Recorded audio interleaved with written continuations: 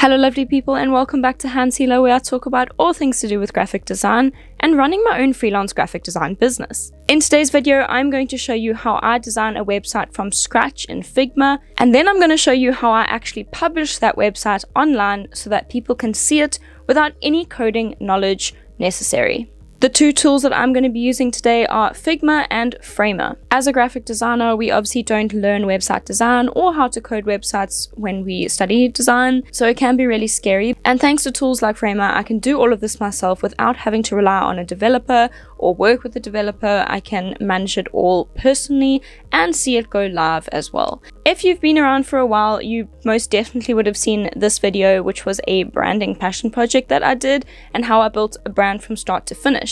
In today's video, I'm going to be taking this passion project, Sunbliss, and I'll be designing a website for them and publishing it live. The thing I like about Framer is it's very similar to the Figma layout, and obviously I use Figma for all my web design, so having something that's similar does make it a lot easier to pick up on the software. So the first step in any sort of website design before you start jumping in and playing around digitally is literally to do little wireframes and layout examples of how you want to lay out all the information, as well as get a copy deck ready so that you know what you want to say and what call to action you want to have on each module of your website. This does not have to be super long, you don't have to spend a super amount of time on it. I'm just doing really low fidelity wireframes. You can do high fidelity ones if you want to, but I just wanted a general layout. The next step when you do website design is obviously having your copy deck, which is all of the words, and then also images. Now when you design for a website, your images have to be exported at a certain resolution for screens. If you have to export your images at 300 dpi, people are going to get very frustrated waiting for all your images to load. And on top of that, you're probably going to use up all their mobile data really quickly because they're trying to load these giant images. So always make sure that you export your images at the correct resolution. Obviously, because this is a passion project, I don't actually have the physical product, so I'm just using mockups to create products. To create these mockups, I actually just got copyright-free images from Unsplash, and I'm literally just going in and editing them and adding the logo and the pattern to these photos. So I'm not even using any sort of paid mockups or any ready-made mockups in general. So I'm just getting rid of all the previous designs that were on these photos and then replacing it with my Sunbliss packaging design and logo design. I chose these images because they align very much to the brand and the target audience that I'm targeting for this product. So now that I actually have a few product photos that will go on the website,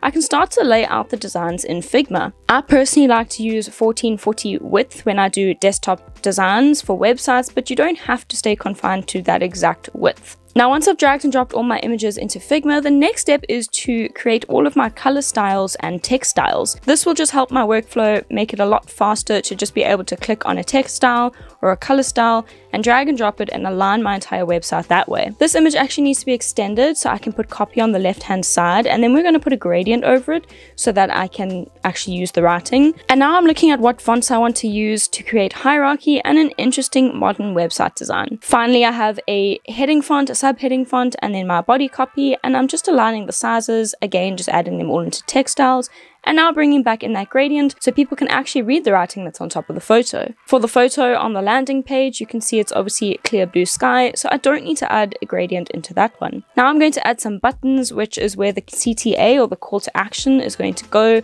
and that is going to lead into the shop, where people can then purchase the sun cream. Obviously, if this was a real product, it's not, this is a passion project, but this is what it would look like. Moving on to the Discover Our products, so I'm just putting the two products that they have, the SPF 30 and the SPF 50. And then I also just write a little explainer about what each of those products are best used for and who it will ideally suit. Moving on to the footer now, I had this idea of having just a plain text footer, but it looked a little bit boring, so I'm going to come back to that later. Working on the menu bar at the top, it's always important to have a navigation menu bar where people can navigate throughout your website, especially if you have multiple pages. Going back into the footer now, I thought I'd play around a little bit more. Maybe I'll do a 2-column grid and put the logo on one and then have the shadows on the other. I quite like the idea of having shadows because it kind of reminds you to stay in the shade, and that is exactly what I did for the brand pattern for this branding project. It was a play on shade and textures and being in the sun and then being shaded. needed. I finally found a beautiful picture that I wanted to use for the footer. So the top images are more for being in the sunshine and in the sun, and the bottom footer image is to show that you can also use this product in your everyday skincare routine, even if you're not at the beach or in the sun directly. Moving back over to the header image, I realized this blue is way too distracting because it is not in my color palette for this brand. So I'm going to quickly drop it into Photoshop and mute the blues a bit by using the selective color tool. So I just changed that blue and made it align a lot more with my color scheme, and it just looks so soft and beautiful. So now that I have the website design done in Figma, the difficult part comes when you actually have to develop the website. Now I know coding can be really confusing and take a lot of time, so I'm going to show you a really quick and easy tool that you can use without code to develop your website. So we're going to log into Figma and download their Figma to Figma HTML plugin. So I'm going to create a new project in Figma. I'm going to align it to my 1440 desktop sizing, the width. So then I'm going to go back to Figma, select everything in my design, go to plugins, select Figma to HTML Figma plugin. And as you can see here at the bottom, it says it's copying all 37 of my layers or 39 of my layers. It's copied them. I'm going to go back into Figma and click paste, and it's quickly uploading. So it pops up with an explainer video. So there it is on YouTube, but we're not going to watch that. So let's go back to our design, and I'm just going to scroll down to elongate the frames. And here we have a full website in Figma. Now, as you can see, it's copied really accurately. I can see the pattern's opacity is a little different, so we just need to manually tweak that quickly. But for the most part, this is exactly what my Figma design looked like, but it's just now in Figma. And using Figma, I can publish this and make it live. I noticed once I brought it through into Figma, I actually want to change a few of these elements, but it's okay because I can show you how easy it is to do that in Figma as well. Figma is basically a no-code website developing tool or website building tool. And you can also do design in it. So it's okay if you don't have Figma and you just want to use Figma to design and then develop, you can do that as well. But it's really cool because a lot of people do use Figma to design their websites like me. This is a great way to literally select, click, copy, paste, and boom, I've got a working website. So I'm just going to do a few little changes, and now I've previewed it, and here's the website. So if I had to click publish right now, this is what it would look like, which is really cool. But the only problem is my buttons have not been linked. So I'm going to go in and create a component from my buttons. Obviously, you can do this in Figma as well as auto layout in Figma. But I didn't do that because I wanted to show you how easy it is to actually do it in Figma. So you can choose which platform you would prefer to do it in. So here I'm just creating a button component, and I'm adding some variants as well. And then I'm just dragging and dropping those variants throughout the website design. And then I'm going to show you how we can link these buttons, but first we need to create the hover state and the selection state. So that's what I'm doing here quickly. I'm renaming it. Let's do another preview. It's looking pretty good. The buttons are working. The hover state is working. So now I'm going to click publish and update. Before I show you the publish thing, I also just want to show you all the different things that you can do with Figma. So you can also change your domain, and you can also connect your own domain. So if you have a domain somewhere, you can just align it. You can also add a favicon and a social preview. You can also do password protection. So you can do a lot of things all within Figma itself without having to hire a developer or learn how to code directly. So it's really cool. And over here, you can add SEO as well. So you can do all the back end of stuff directly from Figma itself. So you won't need to add in any additional plugins to actually edit the back end of your site like this. It's all done from Figma directly. You can also use light and dark mode, whichever you prefer. Personally, I prefer dark mode because my eyes, oh my goodness, they burn when they're in light mode. Does anyone else get that? Anyway, and I also just want to quickly show you that you can insert the existing designs in Figma as well. So you don't have to import from Figma into Figma, and there's a bunch of layout examples. So it's a pretty cool all-around tool. So the next step is obviously to add in a few little animations into my site. So if I want something to glide in or slowly appear or any of that, I can add any of those animations in now that it's actually in Figma. And I'm also creating some stacks, so it's got a bit of auto layout, which makes it responsive because you want to have a responsive design. And on top of that, I'm also adding scroll animations so I can link my buttons to certain scrolls. A scroll example would be like an anchor. So you can anchor a title on like an about page and it will scroll to that page. That's why it's called a scroll. I also decided to quickly just drag and drop and recreate the shop page because then I can link my buttons to the shop page.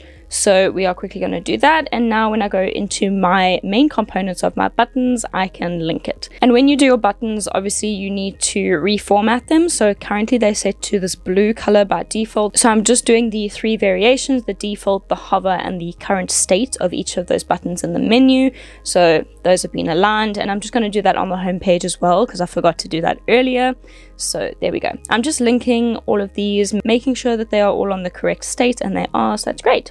Now we're going to click preview again, and I'm really liking how this is looking. And this really hasn't taken me very long at all. It's really nice because I use Figma mainly for designing, but I don't develop. Usually you would hire your developer and then add them to your team, and then they would then develop and then do all of that. But this way I can do this all by myself, and it's really quick and easy as well. Now I'm just doing a few more rearranging, and I want to show you this cool image focal point that they have. So I've replaced all of the images, and I've turned each of the backgrounds of my frames into images themselves. That's just a lot better when it comes to responsiveness. It's the better option. Instead of placing your image inside the frame, just create the background of the frame. But I want to show you this really cool tool is they have an image focal point view. So when you have a frame set to a background image, you can select this image focal point, and you can click where you want the focal point of the background of your image to be, which is super cool because sometimes if you align it to the top, there's too much on the bottom, and if you align it to the bottom, there's too much on the top, and then the center isn't always centered. So